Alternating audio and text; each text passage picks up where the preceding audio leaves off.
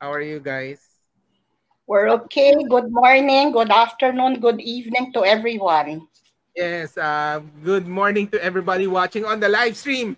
We have a very special guest, the Dorothy Ferreria. And I know a lot of the food industry knows the legend. And we're here to get to know her, how she got started, and maybe the all the lessons along the way and advice for the young food professionals, no, in this industry. It's kind of interesting what happened during the pandemic also. So pakibalita tayo what happened.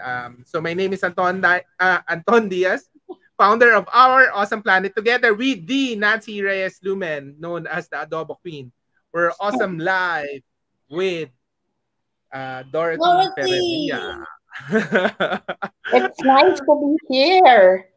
Yes. We're going on. Can you do a short film?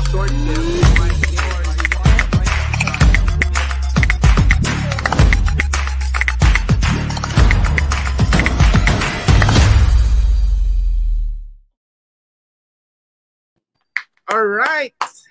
All right. Let's get this started. So, to kick off our discussion, maybe you can share with us how you got started years ago in your culinary career. And wait, Dorothy, Yeah. before anything, I want to know why you were named Dorothy. It's really because of the yellow brick road? No, I was named Dorothy because my godmother, godmother's name is Dorothy. But my second name is MERCEDITA because my mom is Mercedes and I am the youngest. So they just combined the two names. That's why I'm named Dorothy MERCEDITA. Okay.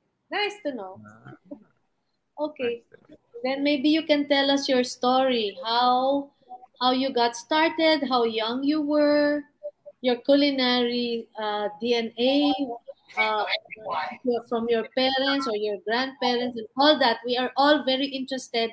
Plus, your former students who have mentioned you and who are thankful to you. Okay, let's hear it, Dorothy. Okay. My first cooking class was at the age of 10, and it Wow. was under Margie Jacinto, who used to live in New Manila. She gathered a lot of New Manila kids. And I was just 10, and we were doing everything hands-on. But since I was the youngest, alam mo, hindi ako pinapansin. Yung she was giving more attention to the older ones. Uh-huh. And then when we were doing a pasta sauce, syempre akala niya wala pa akong alam. So she gave me the easiest task, grate the cheese. And since she wasn't making me pansin, I ate half of the cheese. And then when it was time to give the cheese, Sanya, what happened to the cheese? I said, teacher, you didn't want me to help. That's why I ate the cheese. So Wow. buhat nun, she was giving me more tasks, like something as simple as please hold the bowl, blah, blah, at baka mamaya ko ano pang makain ko doon, no? Wala nang magagamit. But I always kept that in mind. So whenever I have my children's class, I make sure that the kids feel safe and they're happy with me. So I try to make it a game para masaya sila. But that's for the children's class. It's different with the older ones. And Okay. then from then on, my mom, knowing that I'm so pakialamera in the kitchen, I would fry the palitaw, color the leche flan blue, green, and then she would say, alam mo anak, ang sarap-sarap, but that's not the way to do it. You want to learn more? I'll enroll you in more cooking classes. So it was really an important role that my mom had in my life kasi nakita na niya at an early age that I was very interested in kitchen things. And then she would give me responsibilities like make a menu, make a grocery list. So for me, it was something I grew up with, something na akala ko lahat but she was training me She was training me for that. Um, and then after that, I think I mentioned I took up a because I really wanted to be a doctor. But my Oh. mom said, alam mo anak, matanda na ako, baka hindi kita makitang magtapos ng medicine. Can you please shift to something mas maigse so I can see you graduate? So the easiest course in Ateneo that time was communication art. Easiest because pwede ko pa-credit all my other subjects and still graduate on time. So I finished AB Communication Arts, and then I worked as an advertising and PR assistant. But you know, at that stage of my life, I was already 20. You do it because it's a responsibility. First year, happy ka kasi first newsletter, write, first whatever. On my second year, it was like, yan na naman, yung parang nagsawa ako. So I talked to my boss and I said, I have to resign because my heart is not into it. So my mom asked me, what do you want to do? So I said, I'd like to study more about cooking, baking, cake decorating. So she sent me to schools here, there, everywhere. Nag-ano ako, Silvia Reynoso, Boledo, and then she sent me to Wilton School. Where? So I was happy. Wilton School in Woodridge. Wilton. Oh, yeah. Decorating. So I was very, very happy. Parang I already found what I wanted to do. So when I flew back home, I was already accepting. Introduced me to a big shop. Sabi niya, pwede ka maging supplier dito. That was way back, I think, 1984. Ilan pa lang ang may alam. It's so easy to do chocolate lollipops. You melt the chocolate, and that's it. So I was supplying a bake shop, but of course, ilan lang kasi may alam niyan, and it was a relatively new product in the bake shops. So needing to help my product. So what does that mean?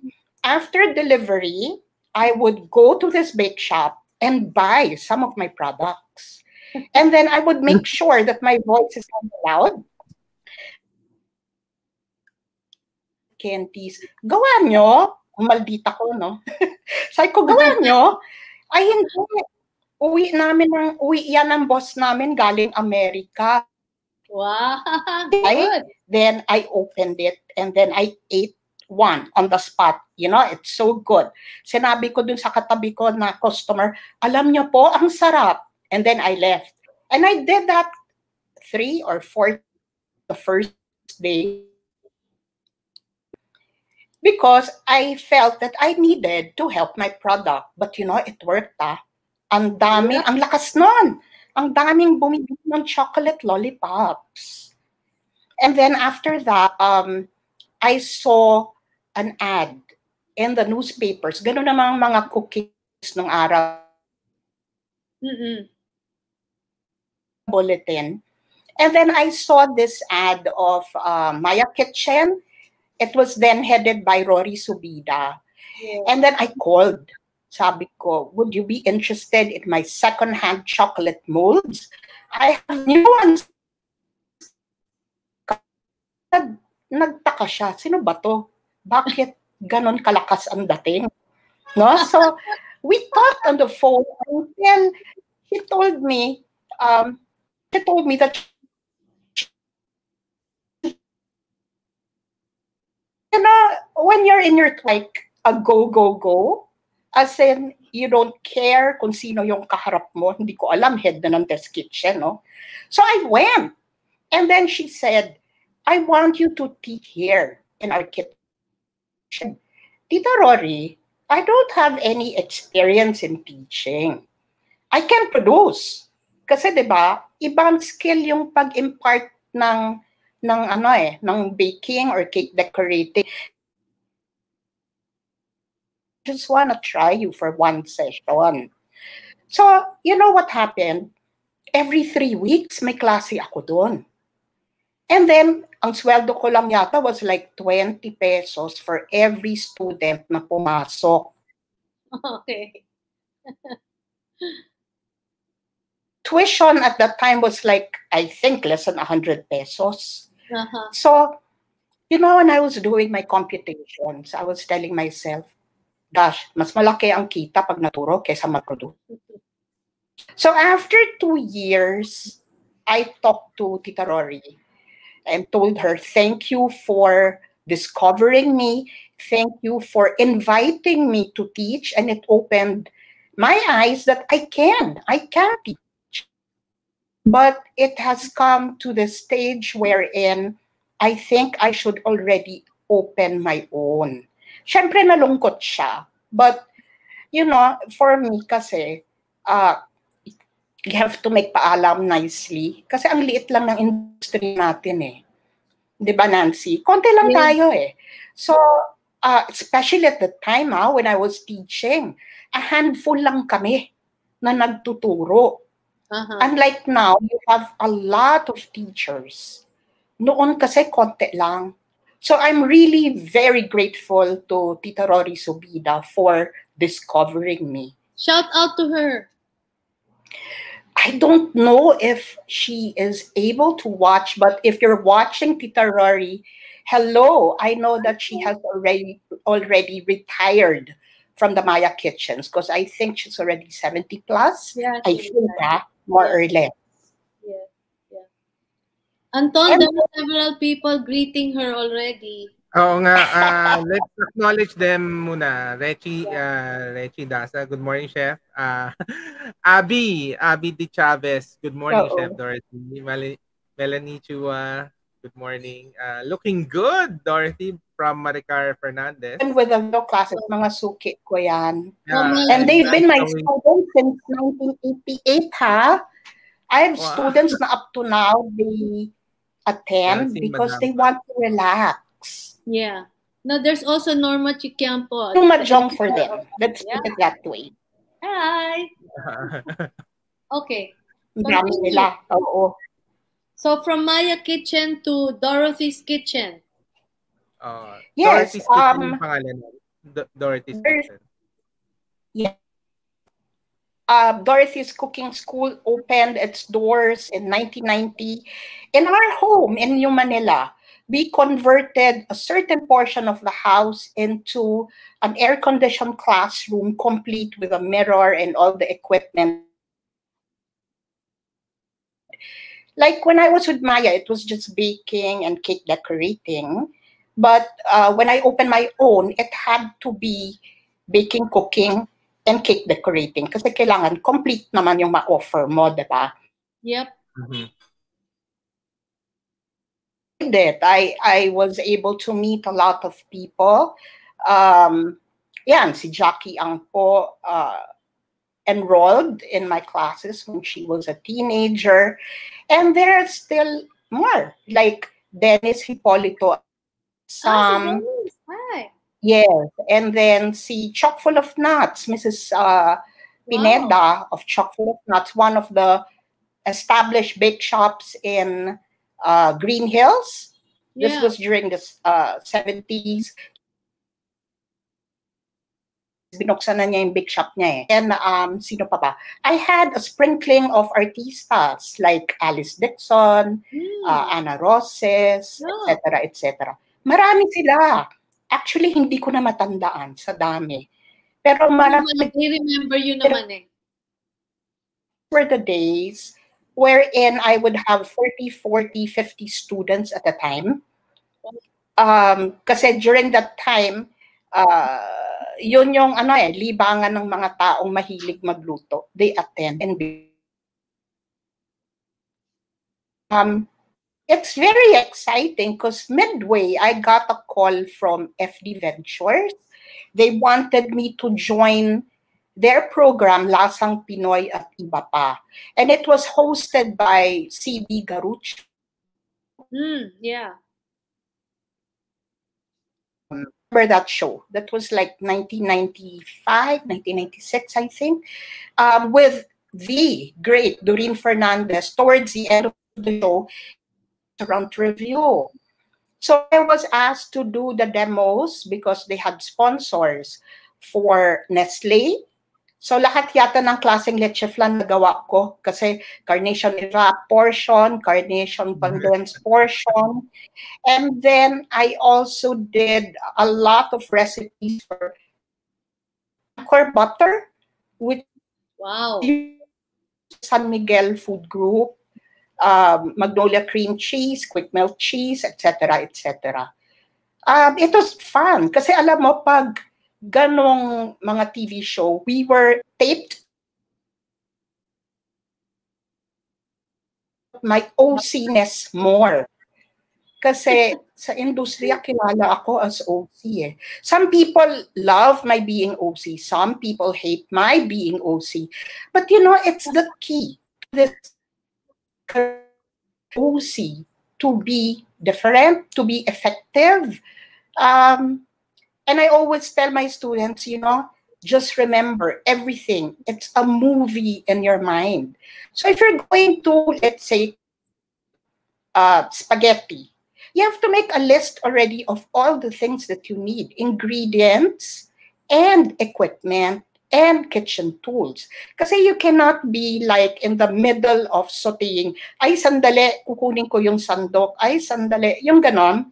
So it actually sharpened my pagka-OC. And writing-wise, ayan na, ang dami na. May offers after Doreen Fernandez passed away because she used to write for the Inquirer. She used to write for Food Magazine. I got offers to join both Food Magazine and Inquirer. So I did that for a couple of years. So, you know, when you're into this field, it's not just teaching. Ano na yan, tri-media, you have TV, you have the writing aspect, etc., etc. It's fun. But, you know, some people just think it's glamorous. It's not. It's a lot of hard work din naman. Diba? Nancy, you should know that, diba? I mean, hindi ganun kadali yon. Akala lang nila ang dali-dali. Pero, no, it takes a lot of planning and a lot of OC-ness. Diba? Yep. Oo.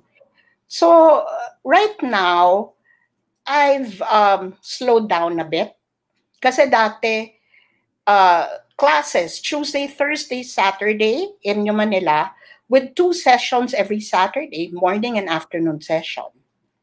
But you know, you're in your 20s, so you still have a lot of energy. Kayang-kaya yon, di ba? Walang problema. Or sometimes with corporate shows. I would do shows for Nestle. Fly in, fly out yun, ha? Fly in first, out of Manila first, do the show, and then last flight back to Manila. Kape lang ang katapat, pero ngayon hindi na. Hindi ko na kaya yung ganong klaseng stress. Kailangan fly in the day. Na yung ganong super go. But I'm still able to do it. Kaya lang, mas slower ang pace. Exciting. So you're still teaching, Dorothy. You haven't stopped teaching. Nancy, parang hindi ko masyado narinig yung question mo. You have not stopped teaching. You still have classes. Yes. In a way, I have not stopped. Kasi now, mas iba ang format, no? Right before the pandemic, I would do small classes here in my studio. Tapos na ako dun 50 students at a time. Now, I just accommodate at most 8. That's manageable for me. That's why I'm expensive. Kasi syempre, mas konti na sila. Diba? And then, during the pandemic, hindi na pwede ang face-to-face. Videos. Like, other schools would do it via Zoom. which is kind of difficult because my studio is in a condo. So the early part of the pandemic, di ba? Nobody for the building, kami-kami lang. So I was doing videos with a very small group. Kasi pag magbenta ka na lang ng video, they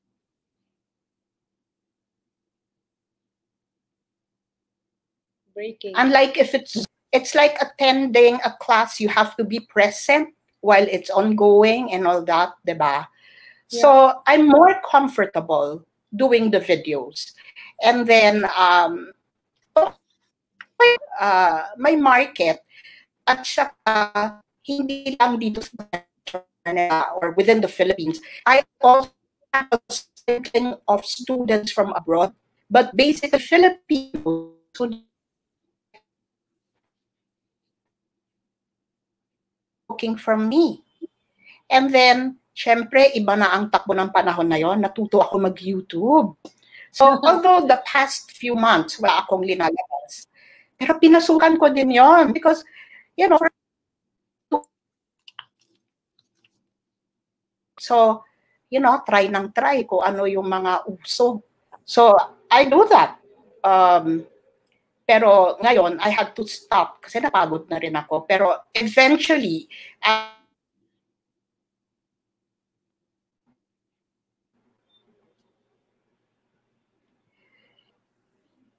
hello? Nawala kayo? Hello? Yeah, you're breaking. Your internet is hello? Baka, I can't hear you. Yes. Yeah, your internet is a bit choppy on your side. Baka you can do something. Yeah. But, baka it's the signal. Yeah, it's a signal, or maybe somebody's using there, or maybe check it out. I will acknowledge muna yung mga nagko-comment. On. Do you want to turn it off? Which one? Agaw ng signal. Okay, papa-off. Yes. Turn it off. Yeah. Ano lang, para lang. So we'll acknowledge na Gina Mata. Sige. Meron ba si Gina Mata said I was one of her students. Okay. Yeah, we'll see. One of her students when I was an awkward preteen in the 90s. Now I'm 42. And then Melissa Yao said, nice seeing you, Chef Dorothy. And then, of course, Jillian Rese said, good morning, Chef Dorothy. Thanks for being my second teacher next to my mom. All right. That's the daughter of Maricar. Yes, right. I remember, they attended some of my baking classes before. Yeah. Okay. Now, alam mo, minsan nakakalimutan ko na yung iba when I bump into them in the grocery. They just smile, I just smile back, and then I look at my assistant, sabi ko, naalala mo kung sino yon? Kasi hindi ko maalala. So, Chef, kasi papasabihin, she doesn't remember me. Chef, yes. Before we continue, the Ferreria is from which, or what's the roots of the Ferreria, or your parents, or your entire family? Ilan lang kami. My grandfather is from Pangasinan, San Fabian, Pangasinan, but he brought his wife and the kids to Divisoria, so they set up a trading firm along Claved Street. They were trading rice, corn, sugar, mongo, etc., etc. But in the States, it's so hard for them to say Ferreria. So a lot of my aunts in the U.S., ang tawag sa kanila, ang pag-pronounce ng Ferreria ay Ferreria. Because it's easier for them. Pero pag dito sa Pilipinas, it's Ferreria.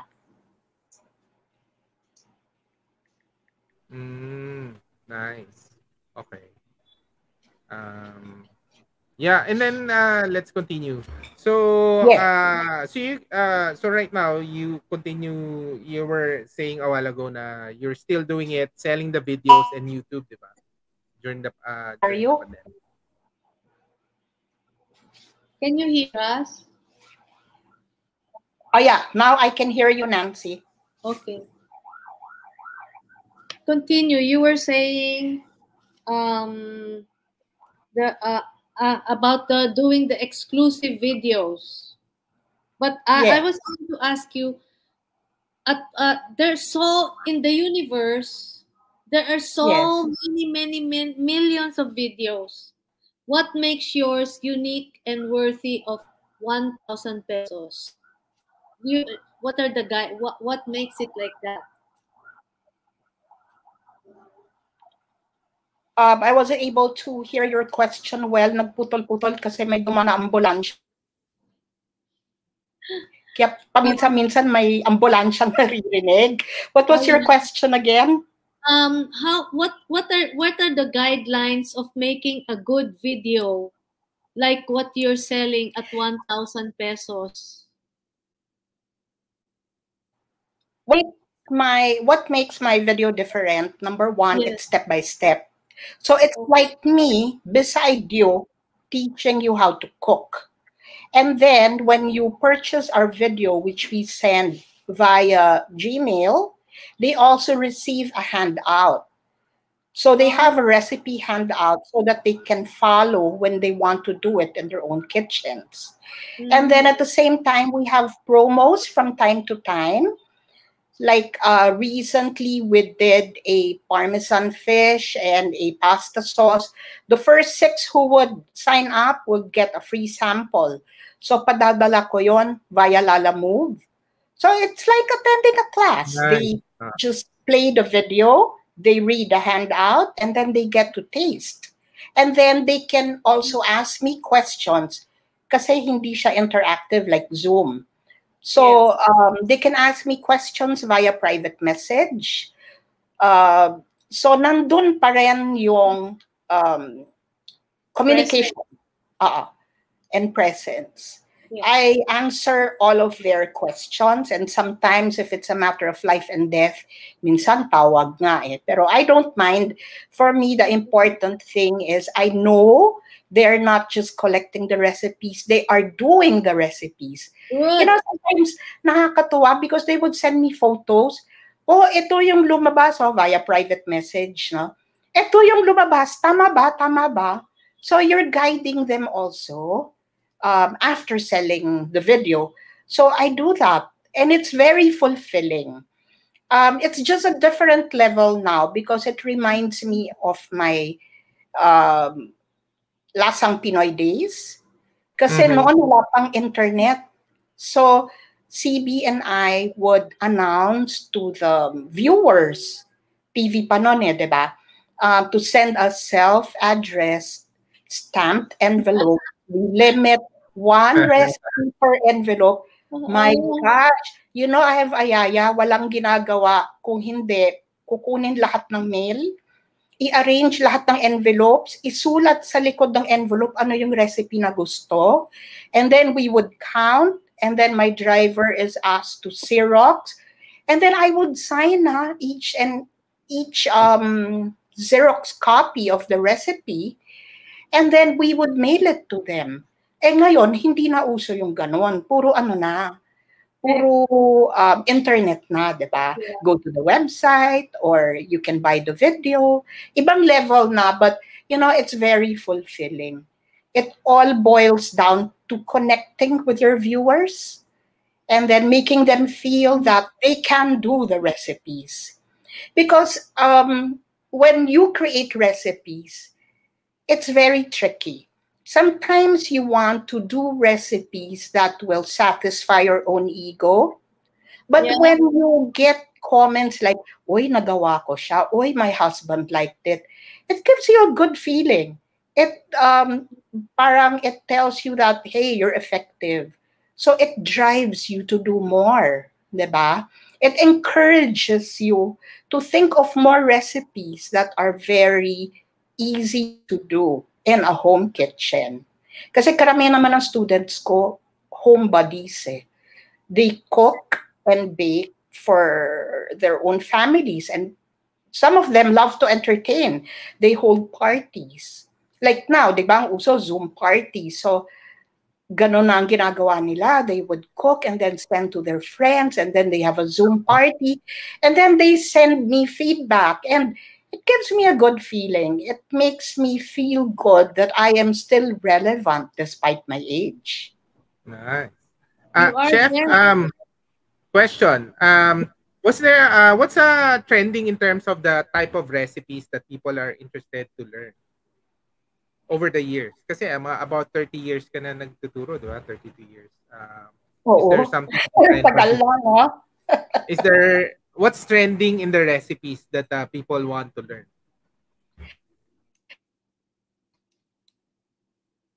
Easy to do. Like, they love recipes that are baked, like pasta or marinate beef or chicken, and then you pop it in the oven. They love that. Ayaw nila yung sobrang busisi. But once in a while, I do introduce yung mga mabusising recipes because there are some who want to be challenged. They feel good after doing a very laborious recipe. So it's like, titimplahin mo rin kung ano yung gusto nila. Pagdating sa baking, I noticed the trend now, they like it less sweet. Yeah. And then some would go for sugar-free. But I am diabetic. I don't go for sugar-free. I still take real sugar, but I limit my intake. So instead of taking a whole slice of cake, o half na lang, and then I skip my rice, and then I skip my carbs, etc. Pumapasa pa rin naman ako sa blood chem ko. So, good girl. Diba? Tsaka, life is short. You cannot be too mabait and too masunurin sa doktor. Diba?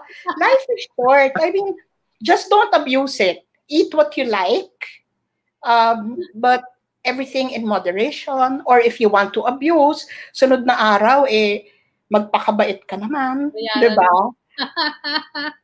Ay, tumatawa si Nancy. Guilty ka ba? Very, very, very guilty. Pero you know what, Dorothy? I now know why your students love you. Why? Because you're very real. Oo nga. Hindi kayong maarte na hindi, actually, to be naaalangan ako. Goddess. Huh? Naaalangan ako when people still call me chef. Kasi for me, calling me Dorothy is good enough. Dorothy. Diba? Dorothy na. Chef kasi is just like used by so many people because it's the in thing. But I'm more comfortable being called just Dorothy. That's why some of my students call me Miss Dors or Dorothy, Miss Dorothy. Pag I'm doing corporate jobs, then they call me chef.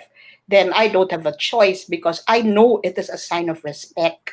Yeah. But really, as much as possible, ayoko ng chef. Dorothy lang, pwede na sa akin. Okay. Let's go through the photos, but before that, we'll acknowledge Galzim Madamba said, "Miss your school in New Manila. Very homey and conducive to relax learning." So really a lot of people appreciate that. So we'll go to the photos. No, this is the first photo for you to caption. Tell us the story of this photo. Video class. Ano yan? Yung mga cover ng video class ko. So as you can see, it's a video class. Konti lang yung shots ko, yung sarili ko, because twist-ups of the procedures for them to really follow the recipe. So mga ano ko yan, mga pang video class. Okay. Next. Okay, what's this? Oh, food magazine. I owe a lot to Miss Chikianko for giving me the break to write for the food magazine at that time, which was Food Magazine. And I stayed with her until she retired. What you see in the cover is the first recipe that I did for them. That was 19 Tralala. Yan yung mga usong styling ng araw, diba? Pero ngayon, anong cake yan? What cake is that? You remember If what I'm not it is? mistaken, it's a basic chiffon with coffee crunch all over, and then with some fresh strawberries. Nice. Very nice. Nice. Yeah. Oh, very nice. Okay, next. Oh, Nestle. For a few years, I was with Nestle as a pastry chef consultant. You're on call. You're always on call. Sometimes they ask you to fly to do demos for their prime clients in the provinces, or you're asked to do demos in big venues that is open to the public. So I worked here with Sandy Plaza. I enjoyed katrabaho pag break time. Wala kaming ginawa kundi kumain. Okay, next. Okay, I can't see this well. This is in a Oh, kitchen. this is for Yeah. one of the prime Nestle customers. I would give workshops. Like if they have a new product, like if I'm not mistaken, for this photo, we were promoting the cello. It does not exist anymore, but it was an instant mousse, an instant custard, that chefs easier, especially if they're doing everything in bulk. So we were giving them recipes and sharing techniques that they can use with their setup. Mm-hmm. Okay. Okay, this photo, let me see. Wala hindi ko masyado makita. Nestle din to. Yeah, you're all in chef uniform. Both ang Okay. Nestle sa akin. Marami akong Oo. trabaho nagawa Dami mo, for them. Nestle. Nice. Okay, this one. Oh, children's class. Kasi nung araw magbigay ng children's class. Ngayon, I'm not sure if I still have the patience for kids. Syempre, when you're older, your patience is shorter. But, it's funny, like, when I used to attend shows sa World Trade Center, malapit, nakangiti, I learned how to cook and bake when I was a little girl in your school. Syempre, ang feeling mo parang, oh my gosh, ang lalaki na nila. Pero, ang sarap ng feeling because they remember you. And that is a good sign. That meant you were effective as a teacher. You Yep. influenced them, di ba? Yes. So, it gives you a good feeling. Itong mga to, malamang may mga asawa at anak na tong mga to. Like Jackie, di ba? Oo. Oo. Wait, nawala si Chef. Ayan na. Okay, you're back. You're back. Okay. Yes. All right. Yes. So we'll continue with the photos, no? Pero we'll acknowledge lang the people commenting before. We love you, Chef. From Pio, Beng Pineda Bongko, and Chichi Sevilla said, "Good morning po, Chef Dorothy Ferreria. Learning a lot from you." O, mga suki ko yan. Ang dami. Okay, we'll continue with the photos. I'm sharing my culinary journey with all of you. Yes. All right. So ito yung mga kids. This one. Okay. My dad used for a compressor factory in Bangkok. So every time he would say, I have to fly to Bangkok.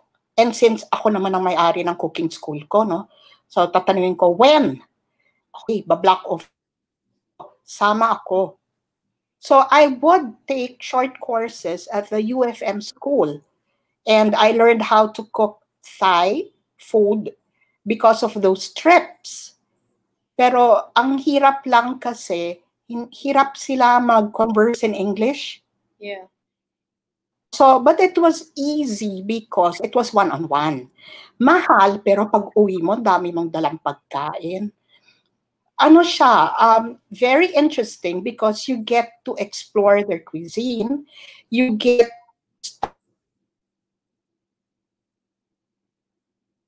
leche flan, cochita, etc., etc. It widened my knowledge about food. So whenever my dad would have to travel, I would tag along and take that opportunity to learn from a cooking school in that country. Do you still go out to learn more from other schools or other places? Yes, You do. marami. Hong Kong, Bangkok, US. Kasi sayang naman yung opportunity, di ba? Doon na eh. So, I get to have to enroll in some classes. In Bangkok, the way they do it, they show me a clear book of photos. Then all I have to do is point, alin ang gusto ko. And then they quote, and then we agree, and then we do it. We show up, and then I do it with the teacher. I would encourage that with those who would like to learn more.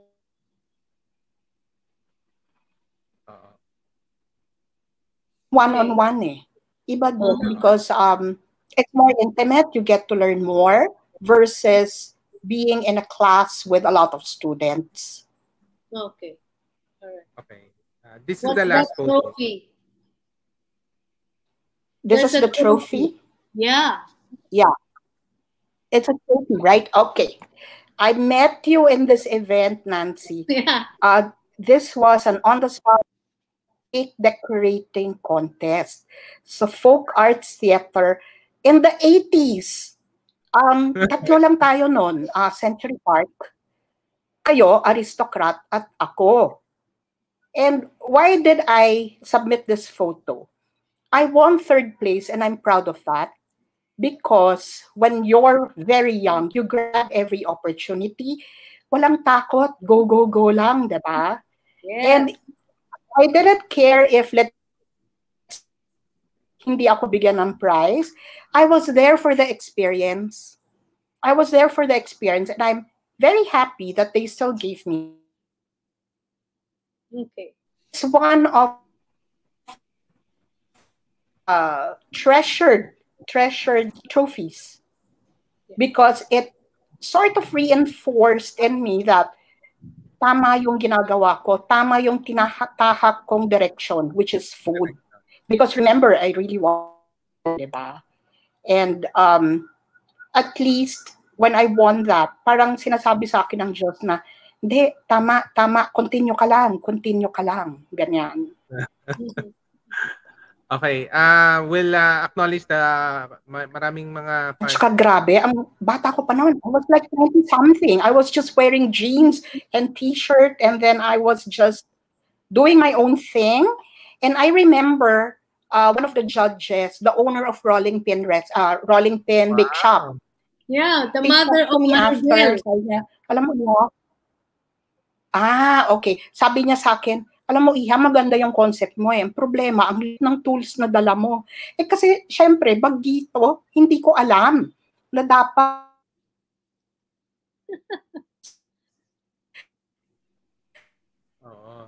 And these are learning experiences. We cannot be top 1 right away. Diba? Building blocks yan eh. And I'm very, very happy that I met the right people. They were the ones giving me the strength and the inspiration to go on. Okay. I think Nancy won dun sa ano na yon. You had your decorator with you. Ikaw ba nanalo nun? I don't remember. You don't remember. I'm 100 years old, remember? I cannot remember. Wait, so Gina, ang dami mong fans, and you know, the people who are commenting, I know some of them. Jeannie, Ria, Omar. Yeah. I love you. Ria Oo.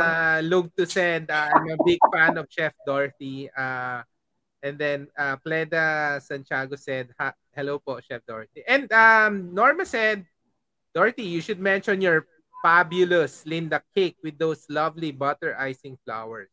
Ano nga? What's a Linda? What's a Linda Linda? cake. Alam mo, hindi ko talaga sinama sa photos yon because the Linda cake was named after my best friend and she passed away like 1.5 years ago. Linda who? I don't do the Linda cake anymore because every time I do that, parang naaalala ko siya. She's the owner of Dulcelin, Mrs. Linda Morelos. That's why it was called Linda Cake. And a lot of people, that was the name of my mom. But, you know, just to give an idea what the Linda Cake is all about, I did a demo for Cake Boss. And on the spot, we decided to do one birthday cake. And then, punong-puno yun ng roses sa top. Tapos pinaraffle ko na lang. Sabi ko, iparaffle na lang natin.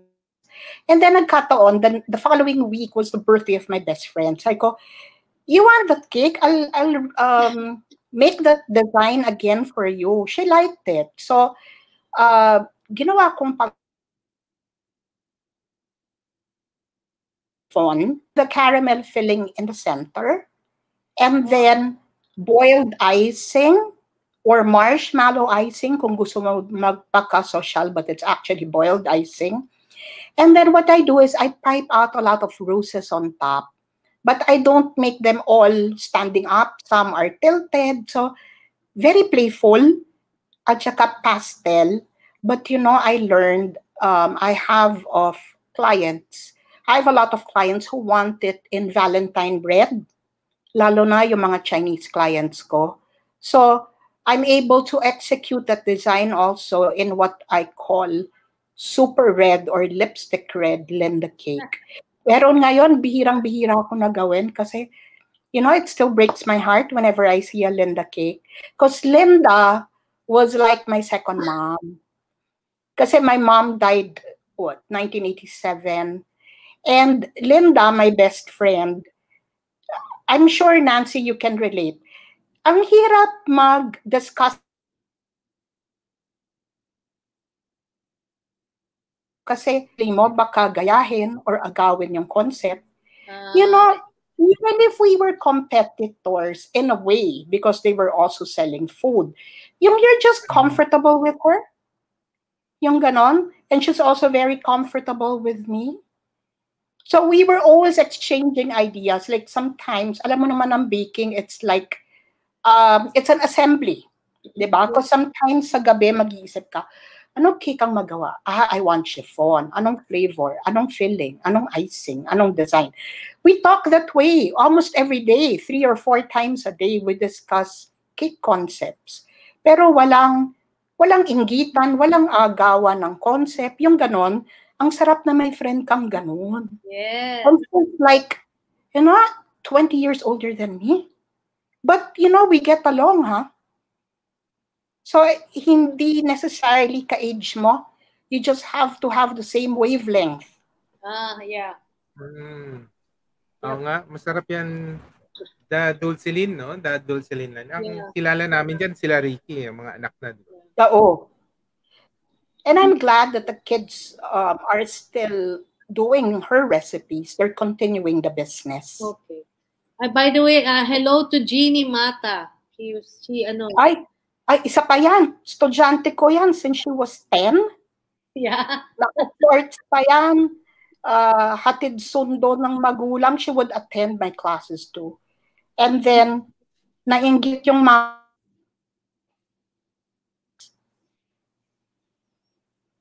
grabe, no? 10 years old. And then now she's like, I think in her 30s or 40s. Ang tatanda na natin. Pero, it's fun when you get to see them and you've seen how they've blossomed in their respective careers. Nakakatuwa kasi parang anak-anakan mo na sila lahat eh. Yeah. I don't know if you get that same feeling, Nancy. We all do. But Dorothy, if I may suggest, Diba, marami sa industriya, mga anak-anakan mo rin. yeah, Dorothy, I would really like you to Yes. revive your Linda cake. Make it a tribute because it's so unique of you. And now that I'm thinking about it, I want to order one. You should give one to Anton. Well, if you're based in Metro Manila, we'll make one for you and send it to you. Si Anton. Ang problema, nasa Amerika ka, Nancy. Amerika ka, Nancy. No, give it to Anton. Si Anton, kung nandito sa Metro Manila, igagawa ko siya. Yep. Wow, nice. Okay, very inspiring conversation. It's an honor to have you, to get to know you deeper in this conversation. Siguro, final question ko na lang. You've seen a lot of challenges throughout the years and even the pandemic, no? And then you have new young people coming into the industry. What's your advice to them? For these people coming into the industry, the food industry, and most especially coming into the post-pandemic world? Never give up. Focus. Follow your dreams. There will always be ups and downs. Always. Even in my case, at my age, ang daming ups and downs. But it's always worth it. It's always worth it. Yung mga ups and downs, because even if it's down, there is always something to learn from. There is always a lesson. Maybe, like, okay, example, when you're too young, sometimes you can be too confident. There was a time I accepted 2 wedding cakes for a day. Isa morning wedding, isa evening reception. Pero, after that, sabi ko, ayoko na. 1 wedding cake a day lang. Kasi doon ko na-realize, hindi pwede. You cannot be too greedy. Sayang, oo, order din yan. But, you have to also consider, when you're pagod na, iba na ang labas ng piping mo sa piping bag. So, these are things that you have to consider. Kailangan yung tama lang yung timing mo, kailangan wag naman sabay-sabay, kasi pag sabay-sabay, ikaw ang sisingilin ng katawan mo eh. And that happened to me. I got sick after that because talagang hindi pwede. And it had to happen for me to realize na talagang hindi pwede. So, going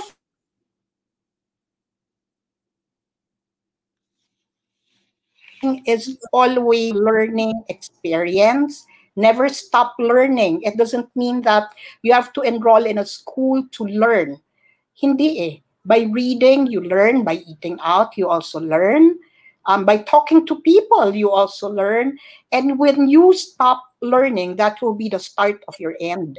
So kailangan palaging tayo, yung go with the flow and enjoy the ride. Very good. Very good. I have so many notes. Nancy, go. Nancy. Okay. Wow, ang dami. Yeah, because your this interview is very helpful. And it's actually I never realized, Dorothy, na you had such gump na buying your own products and talking, sarap nito, gimmick. I think your communications arts in Ateneo paid well, but the notes I took were, number 1, parental support in developing the skills like you had when you were young, and giving confidence to the children, and it carries on as you grow, as you develop. These skills will not leave you. They will just keep on improving. And I think it develops the hunger to learn. Because sometimes, especially with the internet now, because everything has an answer, they don't want to learn anymore. Google mo, ganito mo, YouTube mo, di ba? Ayaw na nilang go beyond the YouTube. Go, how did it relate to you? Yung mga ganon. Secondly, hands-on experience is really nice. Like, kinain mo yung keso. Ako, di ba? Ay, marami pang kwentong ganyan. Oo, marami. So, may being pakialamera sa kusina helps. Oo, diba? Dapat lang. In-assert mo sarili mo eh. Di ba? Tapos, your selling gimmick, I love that. Loving your own product. How can you sell something that you make that you don't act like you don't love it? Yung iba kasi nahihiya eh. Ay, pasensya na kayo, gawa ko lang to eh. Ay, so sorry gagawin mong mura. But I'll see the way you do it. You're proud and exclusive ang ginagawa mo. Magaling ka. And then, you said teaching, thank you.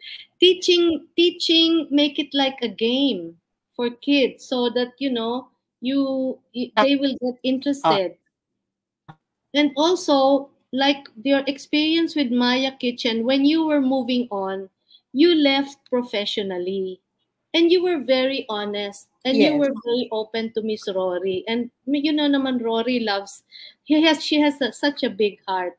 So you left a good mark. Correct. Diba? Even if you left, maybe they can invite you once in a while for a special class. Diba? I was also a graduate of Maya Kitchen. Weren't we all? Yeah. And then you said the recipes. Dumaan sa Maya, dumaan din tayo dito Sylvia Reynoso Gala, di ba?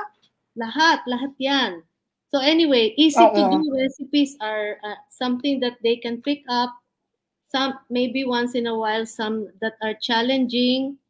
I like that you said you want to learn more, and dapat wala kang takot whether you will win or lose face or yes, you learn. You always find something good in anything. And then you said building blocks as you go on, and then you are an inspiration because you found some people who were also your inspiration. And most important of all, you said you were connecting with your viewers, your students. That's why they remember you. You went beyond and you adjusted. Correct. You adjusted to the time. Yung iba, hanggang sa cooking face-to-face lang. Nung nag-pandemic, or si Dorothy, nag-video. Naging video queen. And then you said, relevance has no age. Meaning, you can relate to anything. It doesn't make you young or old. Diba? You find relevance in things that you want to learn. I learned so many things from you, Dorothy. I enjoy guesting here. Yeah. So what's your bucket list? Oh, yes.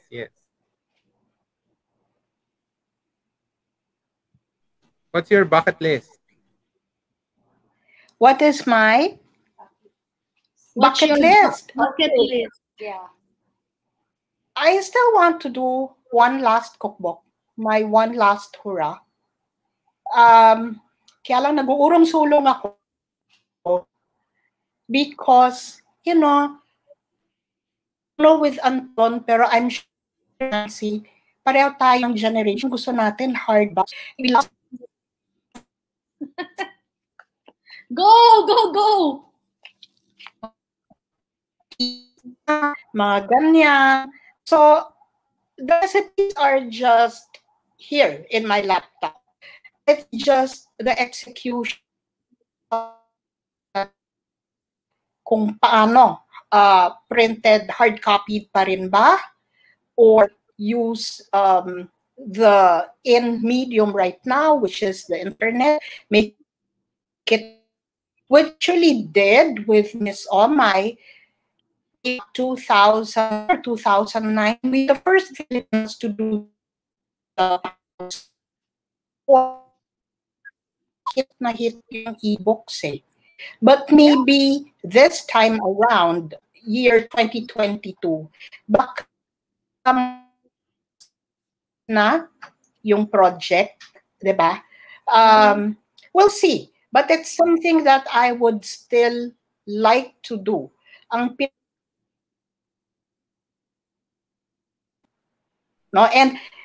one concept that I am thinking of, it's not just recipes in the cookbook. I would share experiences in the industry so that the others can learn from that experience. Marami kasi experience sa industriya eh. Yeah. So that's one of the things I would love to do. I hope to be able to accomplish that within. You can do it. You can do it, and do it now. Now. Project na yan eh. Pero yeah, now that you're telling me, yes, I'll go back to it. Yes, galing. Yeah, I love the stories, and that's one of the reason we're doing this conversations, no? Kasi nga the younger generation needs to listen to this story. I'm sure konti pa lang yung na-share mo during this conversation, no? It's already 1 hour. So a book about those experiences would be really. Ayun ang 2 oras. Oh. Extend nga eh. Yeah. All right. Maraming salamat. Thank you, Nancy. Thank you. I love you, Dorothy. I said, I love you, Dorothy. Thank you, Nancy, and thank you, Anton. Anton, I think I have not met you personally, but want to meet you. Yes, one of these days. All right. Maraming salamat. Thank you for all the daming fans ni Chef ni Dorothy Ferreria. And please like and share this video. Share it with your family and friends. Enjoyed my morning with all of you. Yes. Do the Linda cake. Linda cake. Linda cake. Linda cake. Yeah. I'll send you photos of the private message para maintindihan mo ang itsura niya. Okay. Yes. Thank you very much. Maraming salamat. Thank you all. Live an awesome life, and God is always good. Amen. Can you do a short clip?